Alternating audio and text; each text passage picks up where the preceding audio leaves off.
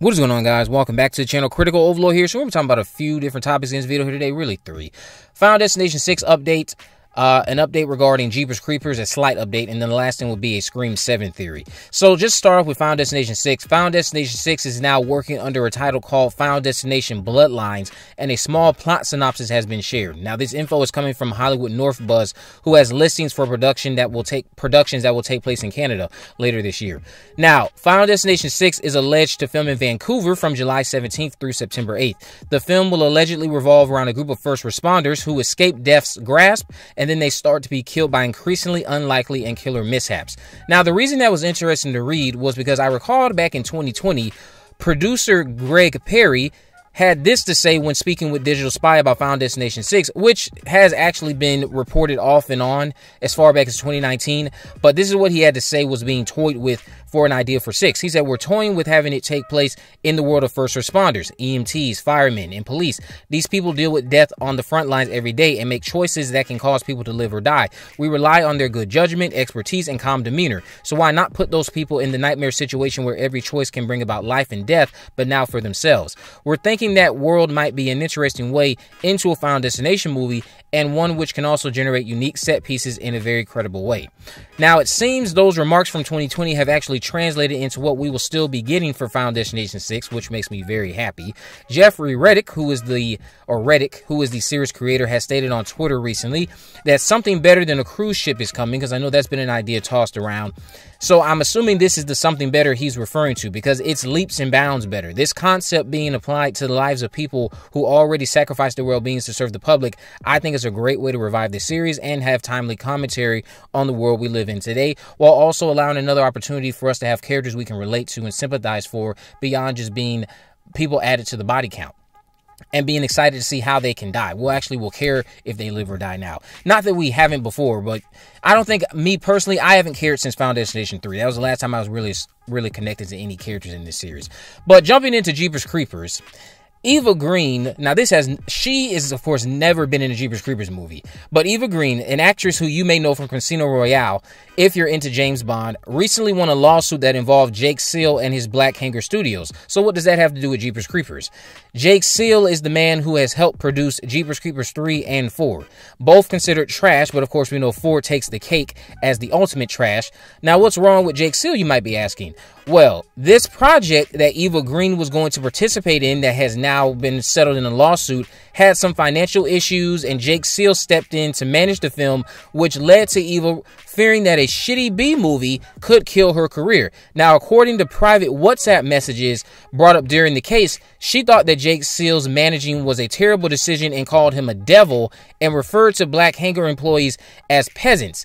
Keep in mind, Black Hanger is where Jeepers Creepers 4 was shot. So again, you might be asking, what's the update here regarding Jeepers Creepers? The update is that, once again, Jake Seal, the producer involved with 4, I'm assuming he was much more heavily involved with 4 than 3, is proving himself to be a problem that will continue to stain this franchise as long as he's involved. Every which way you turn, or Google to be more specific, Jake Seal's name can be found attached to a lawsuit. Michael O'Hoven, who has produced the last 2 movies through Infinity Films, since he owns the rights to produce Jeepers Creepers movies, needs to stop associating with Jake Seal and actually take a step back, give a crap, to put out a quality product, because there's no reason why we have Salva removed, but now we have a new problem. And that problem is coming in the form of nobody caring about quality. More specifically, a certain producer who is clearly just trying to make easy money. Remember, this dude is already still involved with a lawsuit from Jeepers Creepers 4. So it's like, bro, you need to get out of here. This dude has got to go.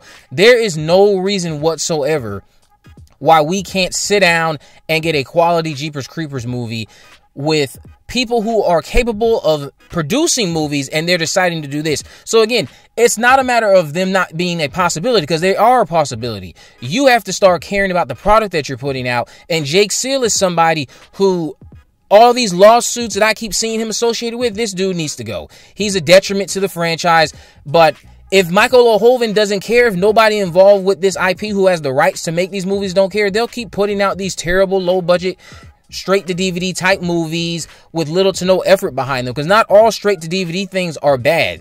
That's not true. But when you clearly are displaying that you don't care, you have stuff like this. But luckily, an actress like Eva Green, she of course does care. Jumping into Scream 7, the last thing we're going to talk about is this theory for Scream 7 that was shared with me on Twitter. Now, I tweeted out a casting idea of Rose Byrne potentially playing Leslie Mocker in Scream 7, and someone named Worship Me at the Altar, shout out to you, suggested a fun way to make Sydney important to the story from the killer's perspective. I've stated countless times, and I still do, I think Leslie is the way to go for Scream 7. And this user chimed in to say, what if Leslie's ultimate goal by the end of this is to be a mother again? After she eliminates everyone she blames for the crappy life she's had since she's related to Stu, one of the first Woodsboro killers, of course. She's already lost her son, Vince, but Sydney has something she wants, which is kids. So Leslie could, in theory, in my mind, I'm just shooting off of the mouth of my own at this point, Leslie, in theory, could send a pair of delusional people from that subreddit who think that Sam committed the crimes in not only Woodsboro, but also New York now, to stalk Sam, Tara, Gail, Chad, Mindy, etc. All the other people who are being stalked besides Sam, they're being stalked because they've been convinced by Leslie that these people helped Sam get away with it. Not that they weren't already thinking it themselves, but Leslie has convinced them even further. So that, again, is the delusion that Leslie will be feeding to those idiots. And while they're doing that, Leslie will also be donning the Ghostface mask, going to where Sydney is, getting Sydney involved by kidnapping her children and luring her back to Woodsboro. Sydney, of course, would conveniently hook up with Gail, Tara, and the rest of the survivors who are dealing with these other pair of killers. Those two killers could die midway. Sydney, of course, is only here looking for her kids, so she assumes that these two know where her kid is, but they don't. They didn't even know that Leslie was doing this. Leslie, after these two killers die midway, reveals herself, goes over her plan to frame Christina Carpenter, kill everyone, and get to be a mother again to two kids, since I believe Sydney has a couple kids, right? She doesn't just have one, she has a couple. So Leslie would be like the third killer that gets revealed, but she's all by herself at this point. She's going to explain how she was the one who sent these two other killers after Sam, Tara, etc. She went after Sydney and her kids. And her whole ultimate goal is to once again just have this revenge against these people who do nothing but bring about trouble for everyone else around them, while they themselves do nothing but profit off of the tragedies. But no one seems to care about the other people who really shouldn't be having these terrible lives the way they do, like Leslie, who in theory is an innocent bystander, but nobody cares because you are the sister of a serial killer, so they treat you like trash. So you get to eliminate the people you blame your problems on, and you get to steal the peaceful life from Sidney Prescott that you think she never should have had. And you get to frame Christina Carpenter, because Christina would reveal during this movie that she knew all along what Billy and Stu were up to in '96, and she did nothing to stop this. You guys let me know down in the comment section below what you think about all this. If you haven't already, of course, make sure you subscribe, turn on post notification, and there's a video in the description. I'll have links to my social media accounts. I'm on Facebook, Twitter, and Instagram. You can message me there, of course. Let me know any movies, news, or reviews I'm going to cover in the future. And with all that in mind, guys, I will see you in the next video.